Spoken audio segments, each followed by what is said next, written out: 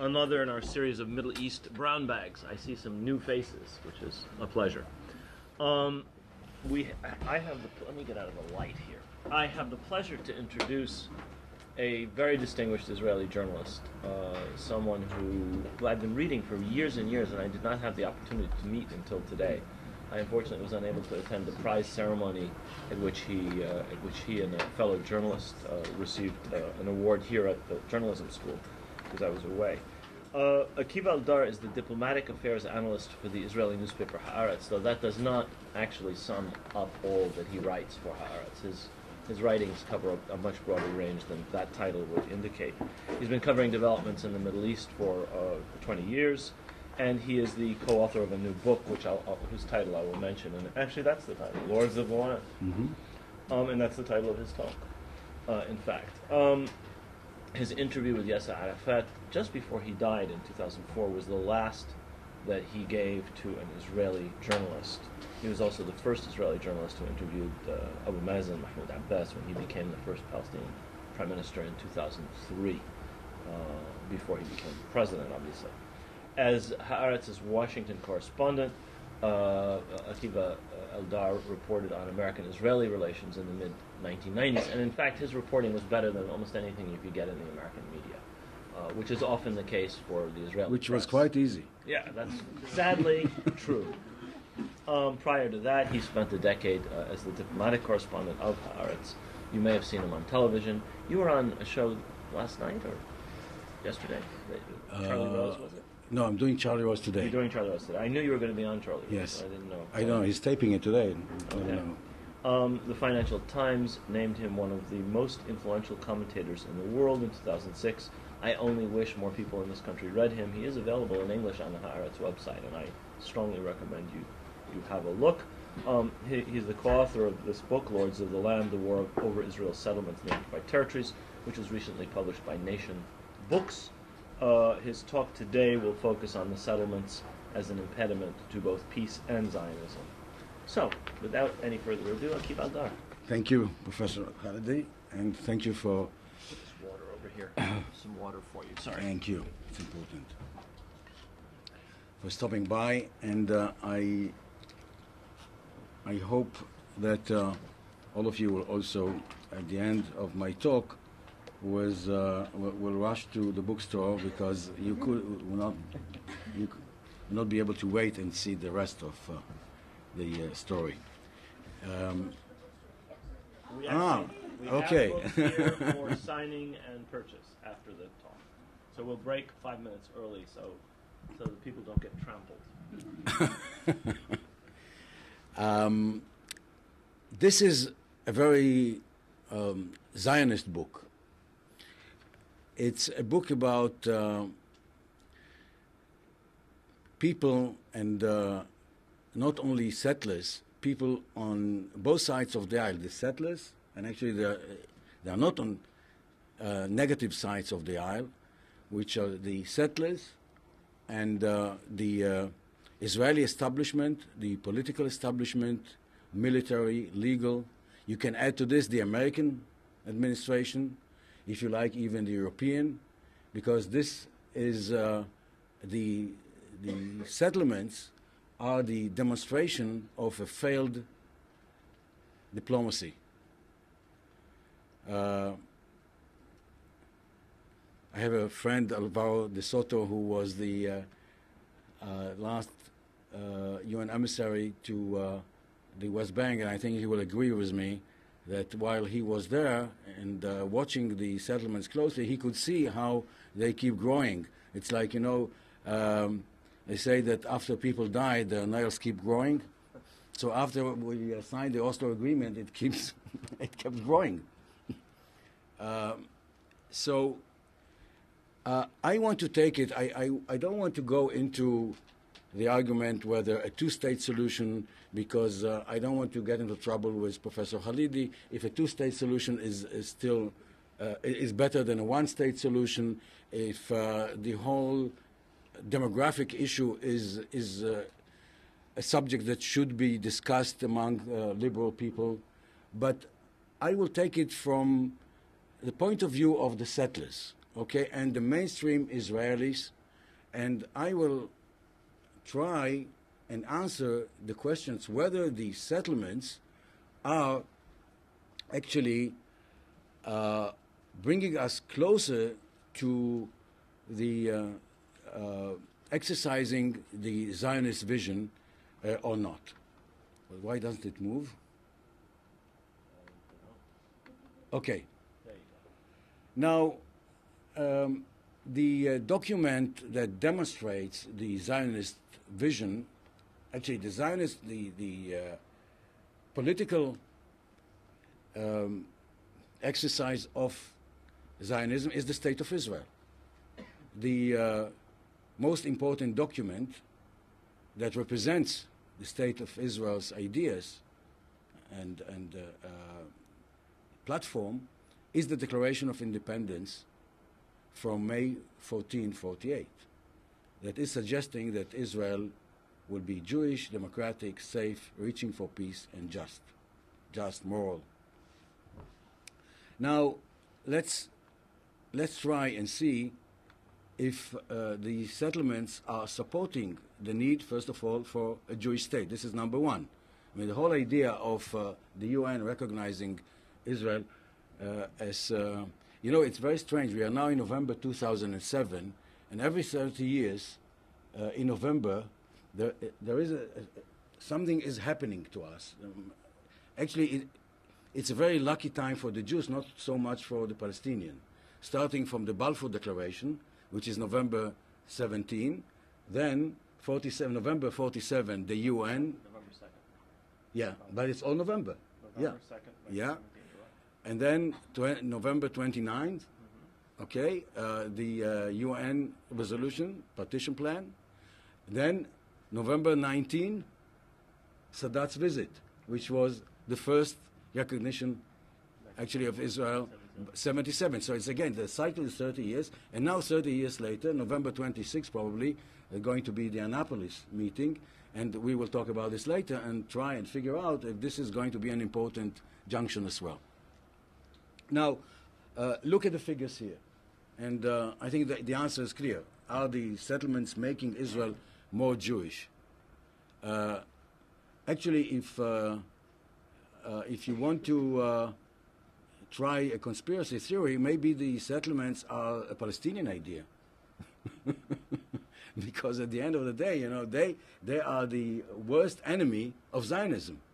Because, you know, I just published yesterday an article in the forward, and I think I found in a nutshell in one line the dilemma. The dilemma is between a small and beautiful Israel and big and ugly.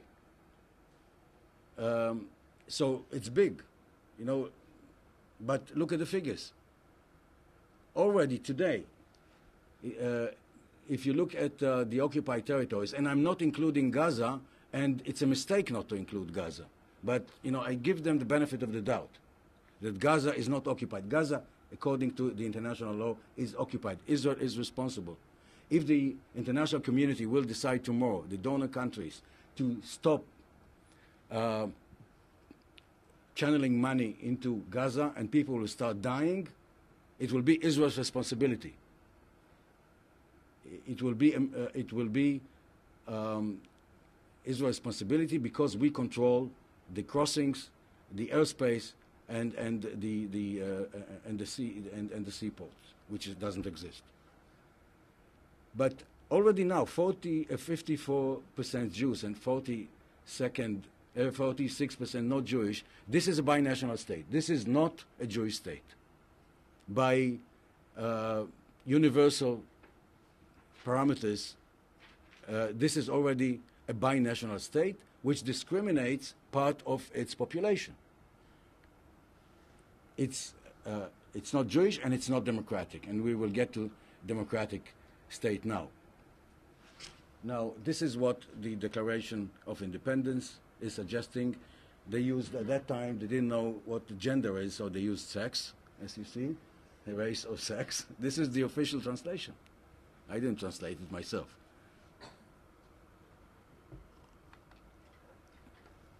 do the settlements enhance democratic values? I know that there are some questions that are very stupid because the answers are clear to you.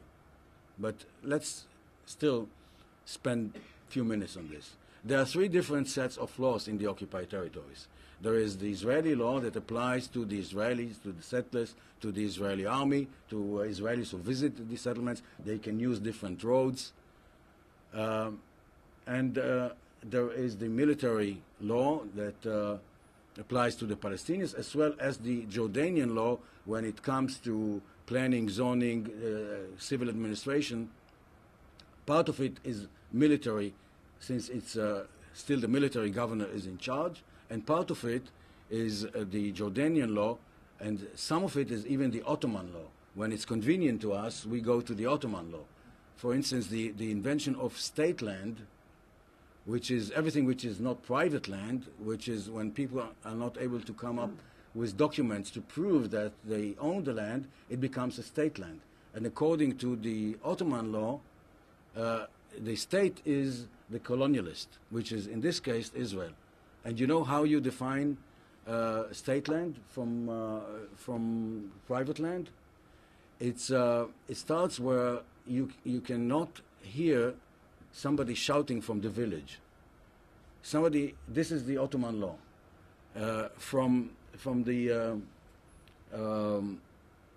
You stand in the field and somebody is standing in the village and he shouts, and you follow him, and from the point where you cannot hear him shouting anymore, this is where the state land starts. This, of course, applies to the Palestinians. More than that, the settlements have produced now the control of the halachic authority over parts of the Israeli constituency that lives there and in Israel. If you read this line, Besheva is the Settlers magazine. This relates to the disengagement. And this rabbi, who was the chief rabbi, I mean, he is not one of those fringe rabbis. He was an official government chief rabbi of Israel. And he just passed away a few weeks ago. And he was asked if the soldiers should follow the orders of their commanders to evacuate Jews, as the answer is an Iranian answer. I mean, this could be an Ayatollah answer. This is not democracy.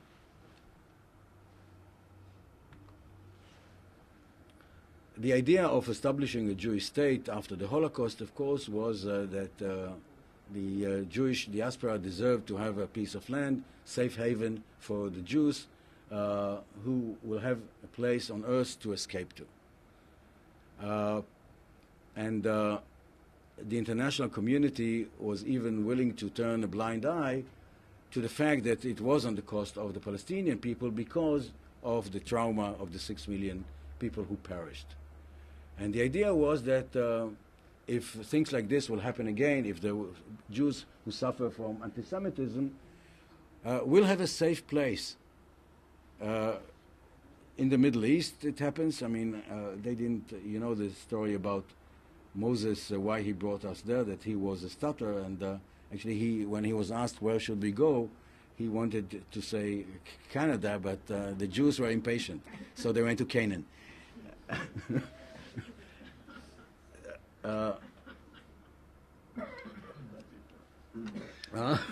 You never heard it? Okay, so it was worth coming here just for this.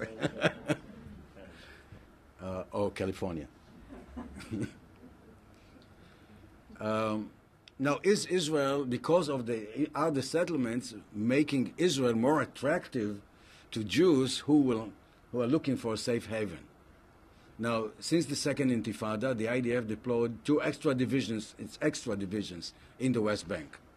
Now, I will give you $1 million to any of you if you will find me one military expert that will come here and say that the settlements are military asset, that they make Israel, or in simple words, if this Ariel, the settlement of Ariel, and we'll look at the map later on, is protecting Tel Aviv, or the children of Tel Aviv who go to the army are protecting Ariel.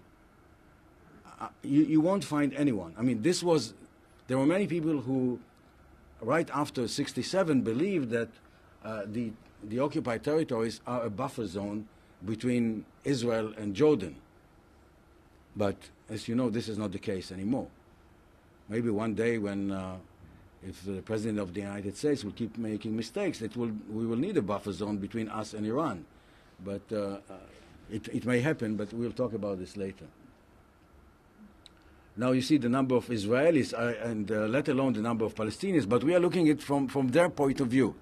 You know, I'm not looking at the question of, and this book is a book that was written by Israelis who, and the perspective of this book is not objective. It's from the point of view of Israelis who were doing, I believe, the most comprehensive study on a political and sociological phenomena in the Israeli society. So it's not an American journalist that is looking from New York at this issue. Actually, it's amazing that this is the first book that was ever written on the most interesting and important political developments in Israel since the establishment of the state. You see the budget of security for the occupied territories. And this is mainly to send the soldiers to do police work and to escort the settlers' children, their daughters, to and sons to ceramic and ballet classes. This is what our soldiers are doing. And from a security point of view, I don't know if you follow this, but the military analysts believe that the one explanation of the blunder of the last Lebanon war, that the IDF was not prepared because they were busy doing police job in the West Bank instead of training for the real thing. And the budget of the Ministry of Interior Security was doubled because they have to check bags everywhere in Israel. And they have to check bags because we don't have peace. And then we get back to this later. And we don't have peace because we are trapped by those settlements, and there is no Israeli government that is able or willing to give them back. Now, this is easy. Are the settlements making us fulfill this vision of peace, to extend our hand to all our neighbor states? Now, are the settlements promoting peace? East Jerusalem, which was the first one to be annexed, and then the settlement blocks that are becoming now a big issue between us and the Palestinians, because in return for the settlement blocks, we will have to offer something. As you know, the Palestinians made it very clear that the 22% of Greater Palestine or Greater Israel is not negotiable. This is true since the Algiers Declaration in '88, which is also November. Yeah, you're right. November 15. And this is not going to change. As Professor Khalidi mentioned, I interviewed Arafat, I interviewed Abu Mazen, I interviewed Salam Fayyad, and I hear from all of them the same message. The message is that we don't have a mandate to give 1 inch more than we were authorized by the PNC, the Palestinian National Council, the PLO, that hardly exists now, in '88. So we are starting the negotiations with the Palestinians with our hands tied by the settlements, because we already now, Olmert will find it very difficult politically to give up the settlement blocks, because the opposition, Netanyahu, will tell him, hello, you got a letter from President Bush that you can keep those settlements in April 2004. And so you are giving away the Palestinians what you got from the Americans? You got from the Americans? Settlements, territories? So it gets the whole thing much more complicated. I mean, the negotiations are much more complicated. Just close your eyes and just envision that we didn't have settlements and we had just to negotiate the occupied territories that were kept as, we heard at the beginning in 1967, as bargaining chips. Like Moshe Dayan said, waiting for a telephone, and then we will give it back. I remember I'm old enough to remember, I was a student in Jerusalem at that time, and this is what we heard, that this is a bargaining chip. We are not going to stay there. And actually, 30 years of peace with Egypt prove that if you don't have too many settlers, like in the case of Yamit and Sinai, it's much easier. Can you imagine that there were 270,000 settlers in Yamit and in Sinai? We wouldn't have peace with Egypt, or it would be much more difficult. Now, again, we have this great opportunity by the Arab League Peace Initiative that is offering us normalization in return to the 67 borders. And again, this could be much easier to agree on if we didn't have settlers there. Look at the figures here. What is the message that Israel is sending to the Palestinian and to the international community? In Oslo, 93, which was supposed, this was the common wisdom, to lead to a two-state solution, which means two-state solution bring Israel back to the 67 lines. And today, in Annapolis, we are looking at from Oslo to Annapolis. Now, this is without Jerusalem. Jerusalem, we don't deal with Jerusalem in this book because it would, this book in Hebrew was 650 pages. In English, it would be more than 1,000 pages. And Jerusalem would require another 200 pages, so we gave up. But Jerusalem is, of course, is occupied territories. But this is bad enough, so, you know. Look at the separation wall. Separation wall is 790 kilometers. You know what is the length of the Green Line? 350 kilometers. And why? What is the difference? The settlements. And we will look at those fingers that Israel is sending into, penetrating into the territories, turning the wall, which was officially called the security wall, into settlements wall. And of course the roadblocks, checkpoints, the so-called liberal occupation. And of course the settlements are, if we're talking about peace, it's not only with the Palestinians, the settlements are making it harder for us to maintain, even to maintain this cold peace we have with Egypt and the little warmer peace with Jordan. A just state. The Jews first attained statehood, created cultural values will be based on justice envisaged by the prophets of Israel. Are they promoting justice? It's injustice, it's double injustice. It's justice towards the people in the occupied territories. You see, we took 40% of our land to build only on 2% of the land, let alone water. The settlers are getting as double amount of water that the Palestinians get. 40% of the settlements were built on private Palestinian land, especially in the Jordan Valley. I don't know how many of you know the story, that almost all the settlements in the Jordan Valley were built, and this is according to the state's comptroller report,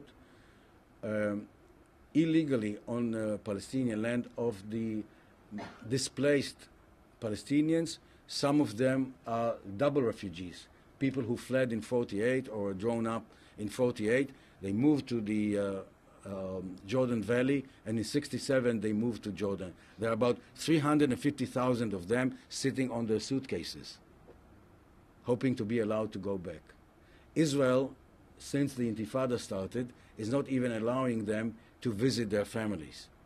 We used to have the summer visits. You remember, we stopped all this. No more family reunification because the government is afraid that if they will cross the bridge, they will go to court and will sue us, and Israel will have to give them back their land. According to the Israeli law and the Jordanian law, this should have been only a deposit that we should keep for them and not touch it. Now, it's also injustice toward other Israelis. $10 billion of Israeli taxpayers is being invested, and I'm talking about, for instance, tax exemptions that they are getting, special mortgages, grants to buy free land that they are getting, 20 children in a class instead of 35 children in Israel, jobs. In certain settlements, you can find as many as 50% of the people who are government workers, federal workers, or municipal workers. And see what Israel Harel in Nekuda, which is the New Yorker of the settlements, of the settlers, and he writes in Haaretz, what he wrote in 2004 when he was doing some soul searching and asking why is the Israeli majority turning their back to us, and they are not joining us to rally against what they call the transfer from Gush Katif. And this is his answer. We are not sensitive to what is happening around us, outside our settlements, and he calls this the bubble. He hates it when I did it to him once when we were on a panel discussion. I brought this, yes, in Hebrew. Now, having said all this, now I will try to be a little optimistic. The settlement movement is a blunder. Look at the figures. Sharon was talking in 77 when the Likud took power. His vision was to bring you'll find it in the book, 1 million Jews to the West Bank. 1 million. What do we have now? Actually, if you look at the map, and we'll look at it in a moment, besides those settlements who are suburbs of Jerusalem or Kfar Saba, and people are commuting every day from there to Tel Aviv to work, out of 270,000 settlers, only 8,000 are real settlers. All the others can be swapped very easily. They live on the 2% that the Palestinians are willing to annex. So if they wanted to be an obstacle to peace, they have failed. There are only 4.4% of the entire Israeli Jewish population, which is about 6 million. And from the West Bank, after all they are doing to the Palestinians to make their life look like hell, there's still only 12%. Now the question is, having said all that, is it possible to correct this mistake and save the Zionist dream of a two-state solution? Now, I couldn't believe it, but I can't believe that I'm saying it, but I have the same dream as Ehud Olmert, a two-state solution. You know, I can just welcome him to the club after so many years. You know, we went to school together. We studied psychology together. And I was already then, I was against the occupation. I don't know, this part I don't mention in my official bio, but I was against the occupation before the occupation. I was working in the Israeli Mukhabarat before '67 in Nazareth, with the Shabak, and actually when I was a soldier, I was 18 years old. I was a conscript. I was working in the military government, which was part of the Shabak, which actually we locked it, the offices. And I knew in '67, I knew exactly what it will mean. And in '67, when I was in the Student Union, I joined the left against Olmert, who was already there in the Likud. And when I'm not even sure if I dared saying what he says today about the need for a two-state solution and blah, blah, blah. And I was labeled by him a traitor. So let's see if we can still, since Ehud Olmert now is a supporter of a two-state solution, let's see if we can do this. Now, there are a few documents on which we can base our analysis and try to figure out if it's possible.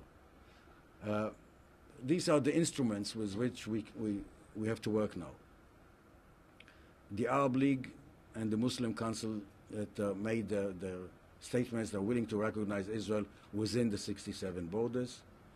No, the answer to the question whether they are willing to recognize Israel as a Jewish state, what we want the Palestinians to do, the answer is no. And if you show me where the Egyptians or the Jordanians recognize Israel as a Jewish state, I will join the campaign demanding the Palestinians to recognize Israel as a Jewish state, because it's coming up now. Now, we have those three American International Quartet documents. First, the American Vision 2002 of a Palestinian state, viable Palestinian state, we'll come to this. The roadmap of 2003 that also mentions the Arab League initiative from the original one from March 2002 that was ratified in last March, and the letter to Sharon in 2004, which is not completely just pro-Israeli. There are some good elements there. This is the basis for a two-state solution, that of a safe and secure Israel. All of this is part of those documents. And sovereign, these are quotes from the documents. Independent, democratic, and viable Palestinian state living side by side in peace and security. Now, there are three issues to be solved after we see those principles. There are still issues to be solved, and these are the three issues that we will look at and see what has to be done here. Borders. It says that the Israeli occupation that began in '67 will be ended, which means the borders are the June 4, '67 borders. Contiguity of the West Bank, a state of scattered territories, will not work, which means that the borders should not look like Sharon's Bantustan's idea, like the enclaves. Meaningful linkage between the West Bank and Gaza also. This is another thing that we will have to do. And at the same time, Israel has to have secure and recognized borders, which means that the borders have to be mutually agreed upon. It says also it will not, for the Israelis, that it will not be a complete return to the armistice lines of '48, but changes must be mutually agreed. Now, mutually agreed means actually swap, because the Palestinians will not agree to give Israel territories for nothing. That's clear. And people forget that even Bush was careful enough, or the one who wrote it for him, because I can't believe that he wrote it. I'm not sure if he read it. It says that the changes must be mutually agreed. They were very careful about this. And the borders will reflect the realities, which is the blocks. But again, if it has to be mutually agreed, of course, there has to be some symmetry here. And this is what is missing in if we are looking at the document that has to come out of Annapolis. It has to be clear that it has to be symmetric and there has to be equality, which these words are missing in the documents. And here is the map that we will have to start working on. Now, the green line is very clear. You see the green line, Jerusalem municipal borders, the Jewish locations. What map is this? Is this an official map of whom? No, no, this is the green line. Get you a pointer. Yeah. This is the green line. This is the Geneva Accord borders. You know, the Geneva, the Berlin, Abu Dhabi. And this is the barrier.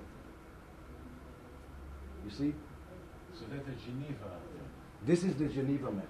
Okay, so it's not an official map. No, no, no, no. This is, here you have three different lines. You have the green line, you have the Geneva Accord, and you have the Israeli barrier, which is the wall, as you see here. Now, the wall is still not completed here. If you take the Geneva line, this is 2%. If you add to this the original route of the wall, you end up with 8%. The problem is that we don't have 8% to offer the Palestinian, which is not inhabited. And if you remember, if you followed Abu Mazen's statement from a few weeks ago, he was mentioning the figure of 6,240 square kilometers that Israel will have to give them back. And he said we will be willing to swap 2%. 2% is exactly the you see, here is the route of defense here goes along the green line. You see? Now,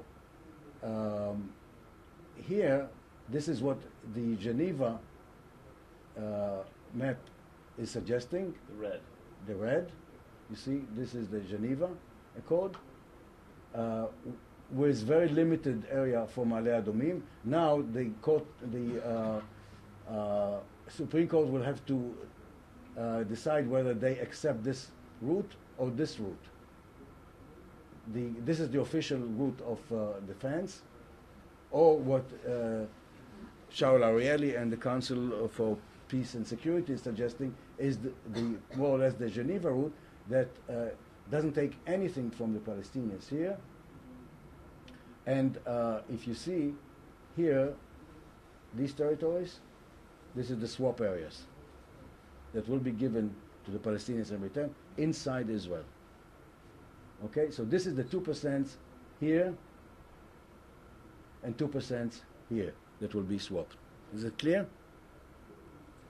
Because you see the route goes a little bit inside and a little bit outside into Israel, behind the green line.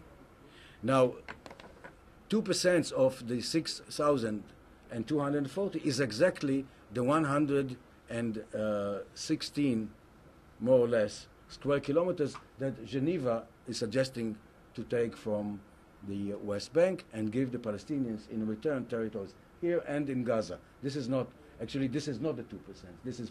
This is more or less half of the 2%. The rest of it will be given them in Gaza. Now there is more land, free land, here in the Gilboa area that the Palestinians would like to have. So if we want to take more land, we will have to give it there. So it has to be, symmetry is very important here. As long as the total is 100% of the 22%, okay, of the 100%, which is the entire territories of Israel. Refugees. Any question about borders, because it's a little complicated? It's clear, okay. Next is refugees. Now, I think that the Arab League took a very important decision by saying that it has to be agreed upon. Now, I know that many Palestinians will not agree with me, especially those who live in the diaspora, that Israel actually has now a veto. The Arab League gave Israel a veto, because if it has to be agreed upon, it is very clear that Israel will not agree to the right of return. Tzipi Livni made it clear that even one Palestinian will not be allowed to go back on the basis of the right of return. Now, I think that the missing components here that have to be worked out in Annapolis is compensation and rehabilitation. I think that 194 is missing here, and I should have added it. 194 must be here, because if you take off 194, there is no compensation also, because 194, Resolution 194 is, actually it's not, it's a UN General Assembly, is not a Security Council, which is different, is offering the Palestinians the choice between compensation and return. So if you take it off, you take off the basis for the Palestinian requirement of compensation, or their argument for compensation. And mutual respect of rights. I think that mutual respect is a very, very important element. I'll tell you a little story that comes to my mind when I talk about respect, that will give you an idea what I mean. And there is symmetry here. A couple of years ago, I was, besides being a journalist, I was also a member of a workshop on Jerusalem. We used to meet every few weeks with a Palestinian group, Israelis who are experts on Jerusalem. Jerusalem was one of my hobbies. I started my career many years ago as a Jerusalem reporter, and before I was a journalist, I was the spokesman of Teddy Kollek, the mayor of Jerusalem. So I have a hang-up with Jerusalem, and I lived in Jerusalem for 35 years until it became impossible. And we were discussing a roadmap for Jerusalem, and we were very close to an agreement about the idea that Jerusalem should be an open city and so on. When we came to the issue of the Temple Mount or Haram al-Sharif, one of my Palestinian colleagues said something very cynical about our claim that our Beit HaMikdash, that our holy temple, Beit al-Maqdas, was actually at this place. And you know, Arafat used to say that it was actually near Nablus, and he made a provocative remark. And most of the Israelis who were in the room were very upset, and we almost broke up. But it was lunchtime, so we went to the dining room. Everybody was hungry, so we took a break and we went to have lunch. It was in a hotel in Nicosia, I have to say, because, you know, for Israelis and Palestinians, it's much easier to meet in Europe or than to Israel, because they cannot get permits to get into Israel, so we have to fly all the time to, you know, Turkey or Cyprus, places that are not too far. And Nicosia actually was a good place because it's also a divided city, so we could learn something from the Cypriot people. They came over. And we went to the dining room, and God's wish was that they were serving pork. And there was, the cook was standing there and slicing pork. And guess what? All the Israelis were lining up. And all the Palestinians went to the buffet. And one of the Palestinians, maybe you know him, Samih al-Abed, I saw him standing there and smiling to himself, you know, looking at us. And I went to him and I said, Samih, what's your problem? He said, you're crazy. I mean, I cannot figure out anymore what you're up to. And 5 minutes ago, you wanted to kill us because we said something, we dared saying something, you know, questioning your attachment to the Temple Mount. And here you are eating pork. So, you know, I said, now I understand, I know what is the solution. I will never understand why it is important to you that I will recognize your right of return, and probably you will not figure out why, for a secular Jew like me that eats pork and shrimps and drives on Shabbat and is doing every possible sin, why it is important to me that you will recognize my attachment. So you know what, let's forget understanding. Let's say we respect it. And the deal will be, I will respect your right of return, you respect my attachment to the holy sites. At the same time, we will say, you know, we are not going to exercise our right, or fully exercise our right, and this will be the symmetric deal. The next, symmetric, this will be the symmetry here. It will be symmetric that I respect what you need, is that I respect your right to return to your house. I respect it. You respect my need or my attachment that this is my history, the Temple Mount. But we don't have to exercise it. I mean, I don't need to have the sovereignty over the Temple Mount, and you don't need to bring all the Palestinians back to Palestine because it won't work. If I will demand to have sovereignty of the Temple Mount, there will not be a deal. If you demand that there will be a full recognition and implementation of the right of return of Palestinians to Israel, 4 million Palestinians, there will not be a deal, even if you have the right to do this. Even if it's immoral to say that you don't have it. It's not practical. And it's not practical for me to say, I want to have sovereignty, I want to have the Israeli flag on the mosque. It's crazy. It won't work. It won't fly. So, you know, we have a kind of a bumper sticker of the Ministry of Transportation. On the road, don't be just, be smart.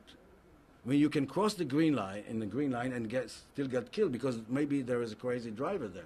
So you end up, you know, in hospital in the best case, and you go and you say, I was right, I crossed the green light. So maybe, not maybe, the Palestinians have the right. And the question is, how do you deal with it? I think that this is one of the options to work out an agreement. Jerusalem, I think that what is missing from those documents is that each side will have sovereignty, and this is more or less what Clinton has suggested, and each side will control its own sites.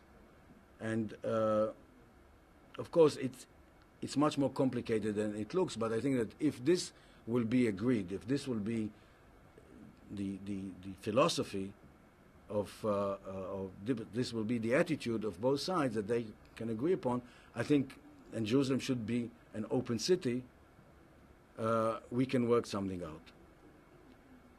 And this is the most important thing, how to get there. What I was showing you was the light at the end of the tunnel.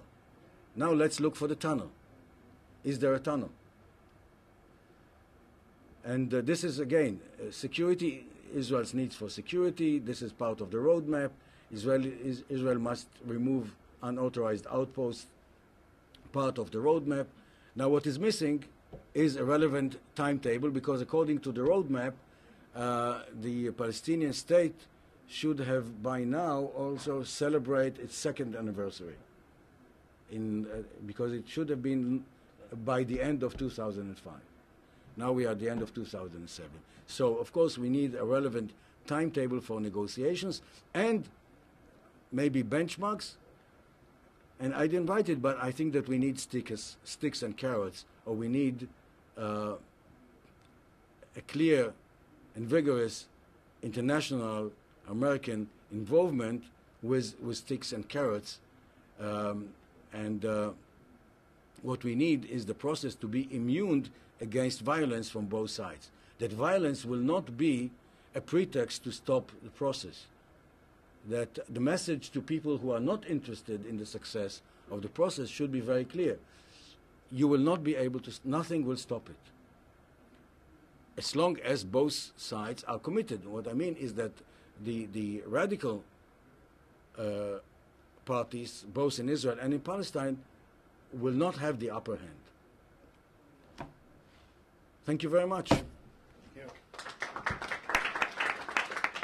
Okay, we have about 20 minutes for questions. If we want to give just a bit of time for people to get books if they're interested. Questions? Just identify yourself. Say if you were in the middle of a question just before. You were about to ask, so why don't you be the first? First of all, my first point I want my first question is concerning the distinction you make between Zionism and settlement. This is very, very convenient that you hear in Israel that this is different from Zionism.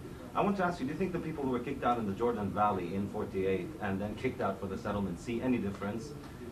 It is the same thing. Just because it happened in a different time doesn't make it any different. So I think your distinction between drawing the settlements as an enemy of Zionism is pretty, doesn't really hold to scrutiny, because I think settlements are the natural extension of Zionism. And I see no difference between one of the two.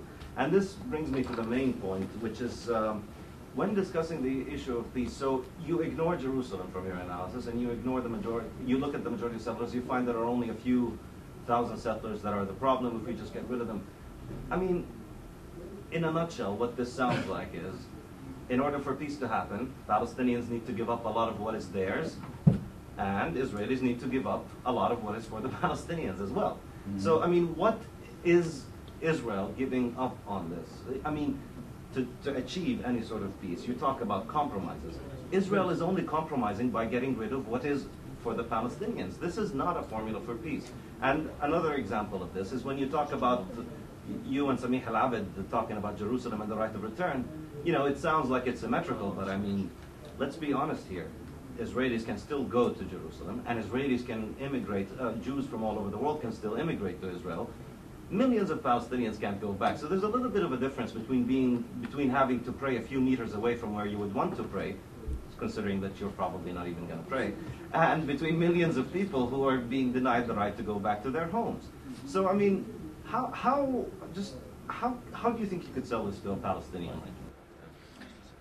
Well, first of all, there is a difference, because the PLO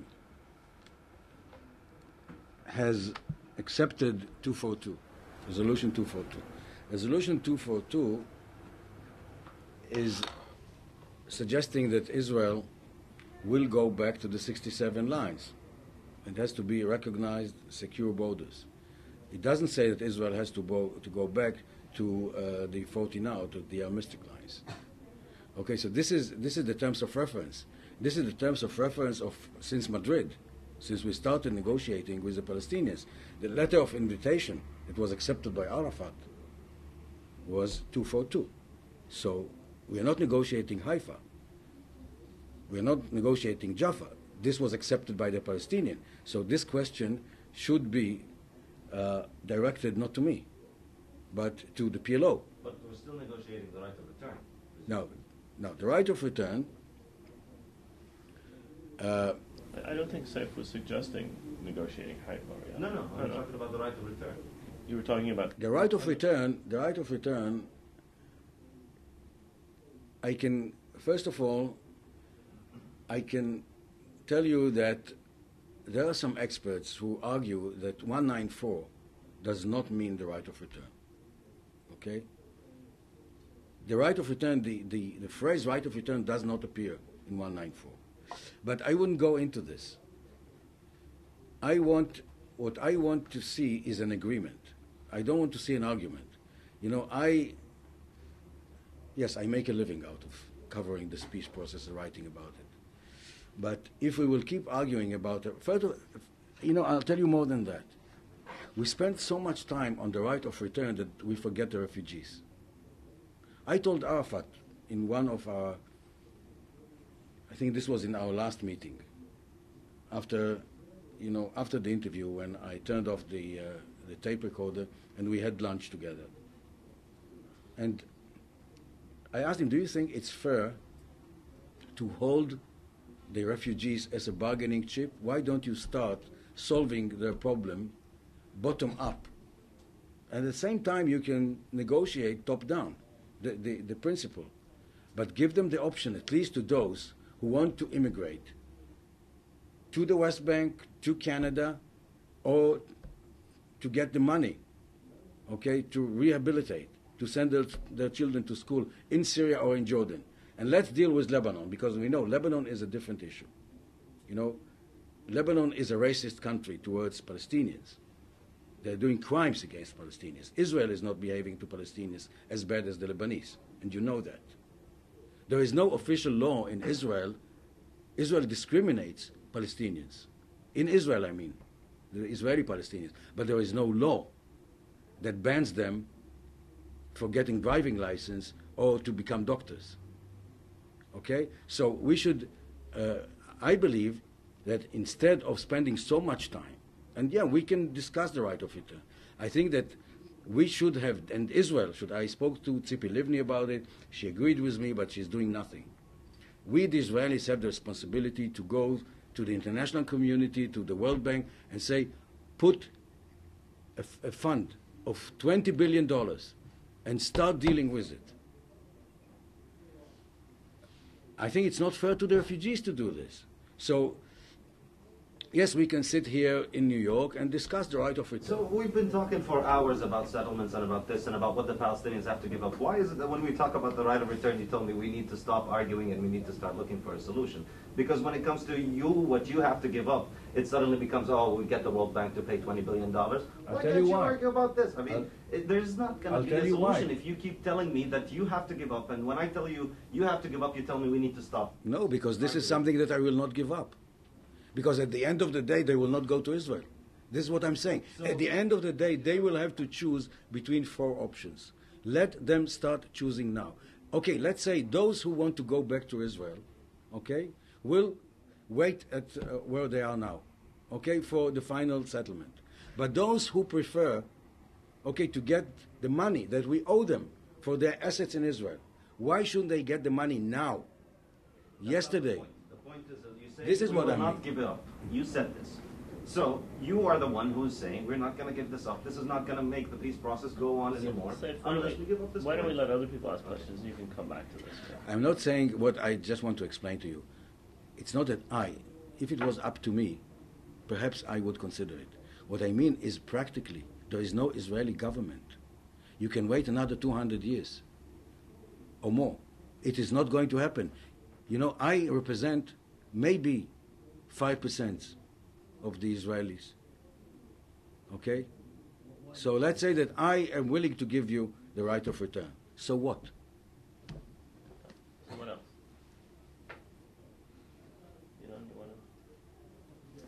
I read your book, and I think it's a very good book. I read the Hebrew version, and I'm afraid the English version is not.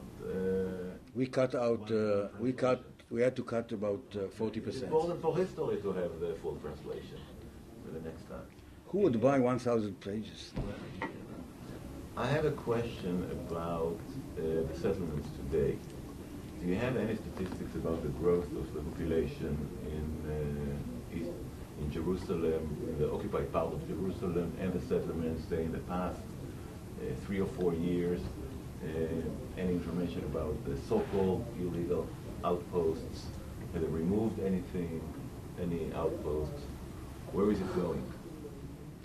Well, I would settle for not expanding them. You're asking me about removing. I would be very happy if they would not. They keep growing, but on the other hand, there is negative immigration in some settlements, such as Ariel. Ariel is shrinking. Yes. I mean, in a town, they call it a town, of 16,000 or 17,000 people, if the total growth of population was 100, and the natural growth there is about 2.5%, this is negative. And this is the case with Ma'ale Ephraim. Even in the Orthodox settlement of Emmanuel, there is negative immigration. People don't believe that we are going to stay there. There are some even stories about people who there are tragedies here because east of the wall, east of the separation you see, Israel, the Israelis are not only cruel to the Palestinians who live in the occupied territories, they're even cruel to the Jews who live there. And I'll tell you how. Since we are talking now, it's very clear, every day you read in the newspapers that we are going to get out of there. People are not very keen of buying property. So people who want to move back to Israel cannot find buyers. There are people who are getting into trouble, they cannot pay their mortgage. And the banks are not willing to take their property. reminds you about what's happening. It's the same crisis as in the United States, but some of them are very poor people, and they cannot afford, so they're kind of trapped. I went one day to one of those settlements, a secular settlement, Ma'ale Ephraim, which is in the, near the Jordan Valley. It's on the west side of the Jordan Valley. And I met with people there. And there was a woman who said that she just came back she spent the summer vacation with her children in Jerusalem with her parents. And she said that when they came back home, she told her children, "Welcome back to hell." And they would love to get out of there, but they can't afford to do this. So the only settlements that are growing are the Orthodox settlement on the Green Line, such as Modi'in Elite and Beitar Elite and Amos, because the Orthodox don't have enough room in Mea Shearim in Jerusalem, and they don't have enough money, so they move there. Not for ideological.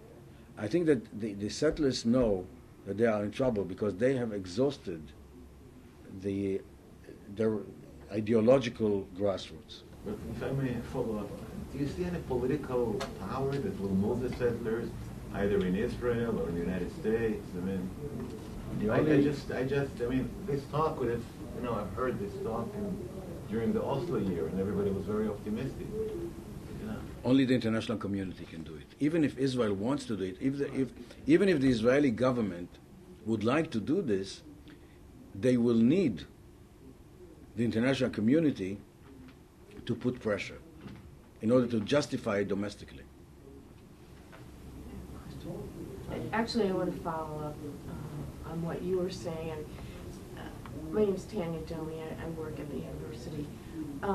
What I'm interested in is this upcoming Annapolis meeting, and just how much do you expect out of this meeting with the Bush administration really in its last months?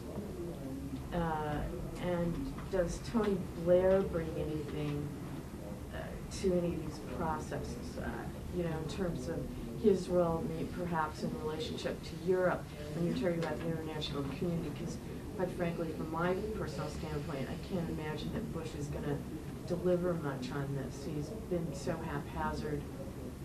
We've been in and out, and I just haven't seen really a sustained commitment that is competent or effective.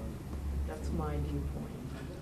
On the other hand, I can give you 3 examples of lame duck presidents who took great efforts. Well, of course, Bill Clinton was one. Bill Clinton, yes. Ronald Reagan. Yes. During the transition, But he recognized the PLO. He started the negotiations with Bob Pelletro in Tunis, and Bush and Bush Senior, who did this while he was running for a second term for elections, that he stopped the loan guarantees because of the settlements. And he was not lame duck, but it was even more difficult because he needed the Jewish vote or the Jewish money or both, and he still did this. So we have 3 lame ducks. Abu Mazen is a lame duck. He lost Gaza, and he's about to lose the West Bank if Annapolis will not, bring us back to something. And Olmert, of course, with a race between the police and Vinograd, who will put their hands first on him.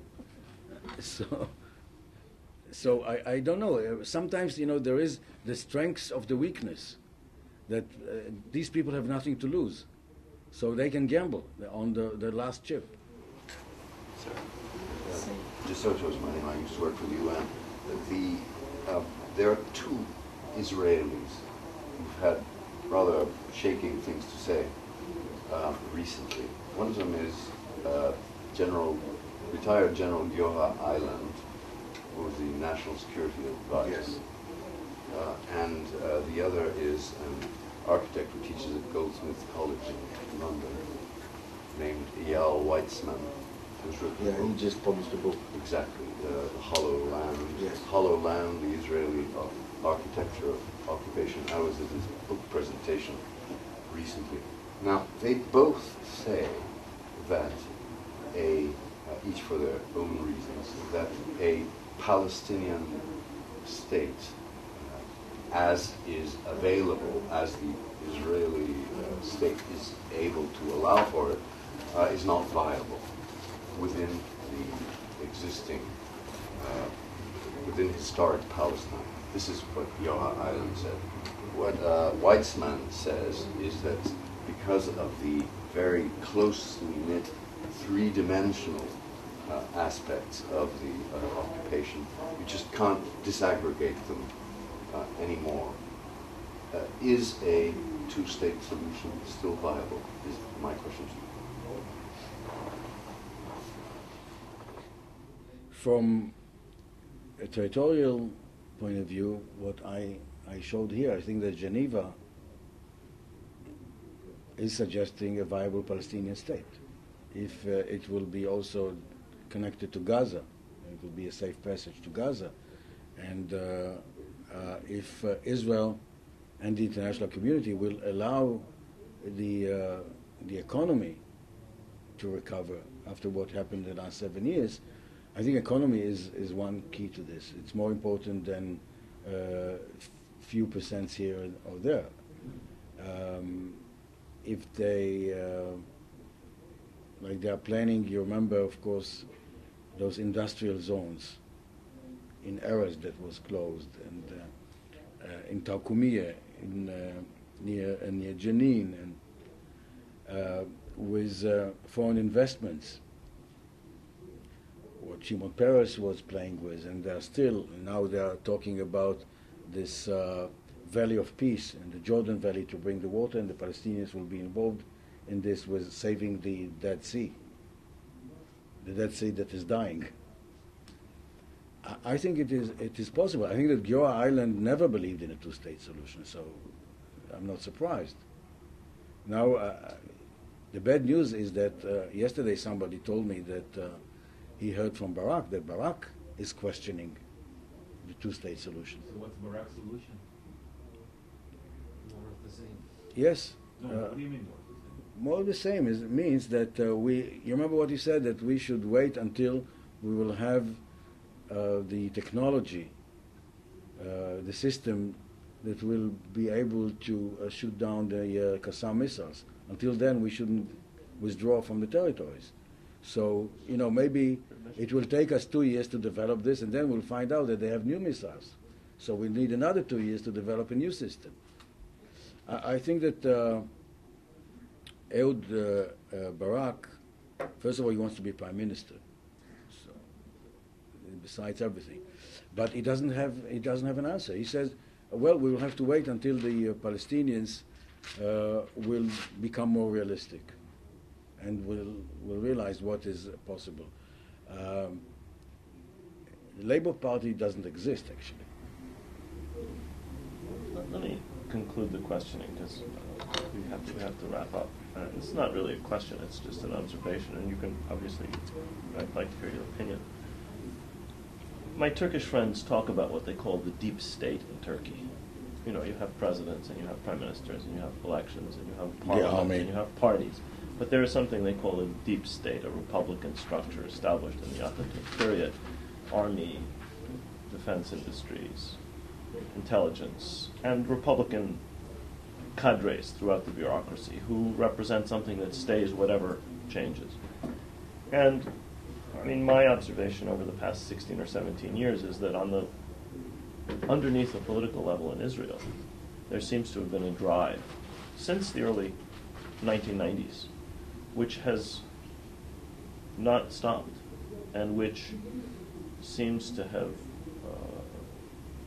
been directed in practice, whatever the reasons were, I'm not sure, at establishing unbreakable form of control, whatever the outward forms were. And I think that the defense establishment is part of it, but it's not just the defense establishment. The security services are part of it, but it's not just that. How would a politician deal with that? That seems to me to be the problem in this country, to some extent. When you want to change a defense program, you can't stop these planes. You cannot stop these missile systems. You can't stop them. There's no way. They have an existence which is politically cemented, which is part of industry and government and so on. It's almost unstoppable. The same thing is true in some ways in Turkey. And I see the whole enterprise for control of the territories. Whether you withdraw from them or not, you still control them. How does that change? I don't see how we get from that to. I don't even want to talk about it now. Was any change in the status quo in terms of ending occupation and stopping settlement? However, whatever that leads you to. Actually, there are two examples from the last 7 years that show that when the government makes the decision and insists on carrying it out, it happens. The IDF's establishment, including the chief of staff, was against the withdrawal from Lebanon and against the withdrawal from Gaza, and still it happened. The establishment, including Ehud Barak, if you remember, as chief of staff, was against Oslo, and Rabin signed it. Actually, we have a very solid 70 members of the Knesset, a coalition of 70 members of the Knesset from both sides of the aisle who are for a two-state solution. And even in the army, still, maybe it's going to change because you see more and more yarmulkes, skolkops, and more and more settlers there. But still, the majority of the members of the Matkal, of the General Staff, understand. They look at this the way I presented here. That what's the alternative? If it's not two-state solution, what's the alternative? So they understand. But you're right. When you were talking, I was thinking about something that wasn't mentioned and is not mentioned in the media, and was not in the presentation. The question of airspace. Who controls airspace in the West Bank? Now, I was talking about land. I can tell you that when it came up in Camp David, it was a big issue. Actually, the deal there was that we will have the control over the airspace, and the Palestinian will have, in return, what we are going to give them is the control over the safe passage inside Israel between Gaza and the West Bank, which is out of Israel, sovereign Israel territory. And I was told that if Olmert will dare give up the control over the airspace in the West Bank, he will have intifada from the Israeli Air Force. There you are. Okay, some of you have other questions. Can ask him privately. Because I have one comment I think it's important. Okay. He's Israeli. He won't give up. I know. I think it's important because I don't know your name, but Akiva said that his position represents about 5% of Israelis. In a good day. I think Akiva's position of the two-state solution, 67 border, no right of return, present 25 to 30% of the Israeli population. The right of return, the objection to the right of return, I would say the position held by 99.5% of Israeli Jews. Whether it's right or wrong, but these are the facts. My problem I'm going to let you discuss this afterwards. I want to ask you to join me in thanking Akiva Eldar. We can have a discussion. Thank you very much.